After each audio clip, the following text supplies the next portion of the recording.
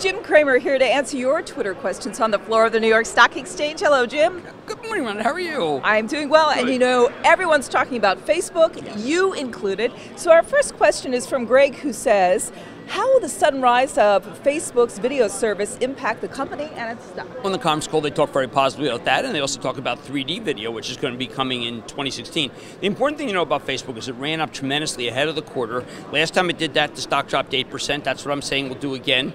And that's where you would buy it. We own a fractional alerts with a much lower basis. I'm using 375 for 2017. You give it a 30 multiple, and you know why I want to hold on.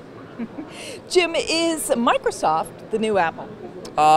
Well, that's a hard call. So we don't really know what Satya Nadella is going to do. If he does get to 18 billion in cloud revenues in a couple of years, then you're really going to own Microsoft right now. All right, a question on NXP Semi. Is it going to bring the mobile semis back up today and tomorrow due to reports? That's a tough quarter, a tough situation, because they did much better because they have near-field communications, which is payments, and they also have auto. It's much less cell phone than the others, so it may not have the legs to be able to the pin action that people want, especially because Corvo did not have a good quarter by its own admission on some wireless infrastructure, especially in China.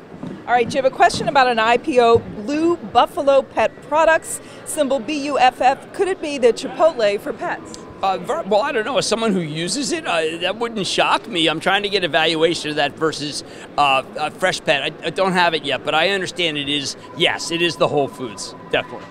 All right, and finally, what are your thoughts on Trinity Industries, buy, hold, or sell, and at what price? Well, I'm not as big a fan of the railroads to begin with, and I also think that if they're going to make tank cars for oil, they ought to pay attention to the fact that the pipelines are almost built out for the Bakken, so we're going to be shipping much less oil by rail. So that's a distinct negative for Trinity. All right, Jim, as always, thanks. Remember, send your Twitter questions at Jim Cramer using hashtag CramerQ. I'm Rhonda Schaffler for The Street.